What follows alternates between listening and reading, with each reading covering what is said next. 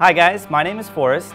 And I'm Stephanie from Derby Warehouse. Today we're going to give you a quick demonstration of how to go ahead and remove and install your bearings. Just something to keep in mind before we get started, you're going to want to know what size axles and bearings you're working with so you know which tools you'll need for the process. There are three common types of tools you could use when installing and removing bearings. The first one we're going to take a look at is the tabletop bearing press. The tabletop bearing press, like this Powerdyne one we have here, is arguably one of the best methods for removing and installing bearings because you can safely apply a lot of force. To remove bearings with the bearing press, one end will always have a hook. Simply place the bearing and hook it with the inside of the race and then crank the lever down.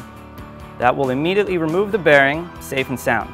When installing bearings with the tabletop press, the first thing you'll want to do is place your bearings ever so lightly, shields out, in the hub.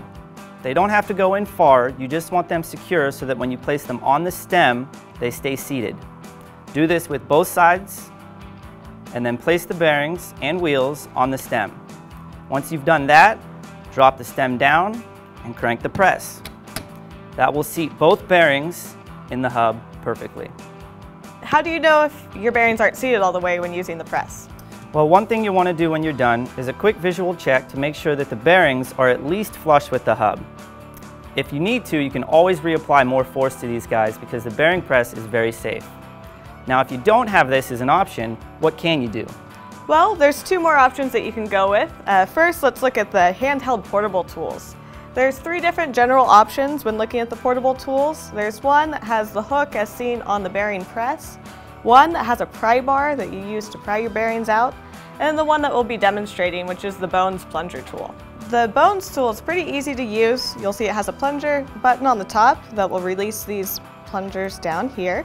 To remove the bearing, you simply place it inside the hub, release the plunger, and pull it out. It might take a little bit of wiggling, but it should come out just fine for you. If you use the plunger again, you can go ahead and take the bearing off, reverse, and repeat. To put the bearing back in, you just place it back onto your plunger with the shield side on top and depress it into the hub until it snaps. Once again, on the front, and you're ready to roll. Well, hopefully we've given you enough information that you're able to go ahead and seat your bearings and take them out, change them at home. If you're having trouble still, go ahead and give us a call or email us at derbywarehouse.com. Thanks for watching. Thanks.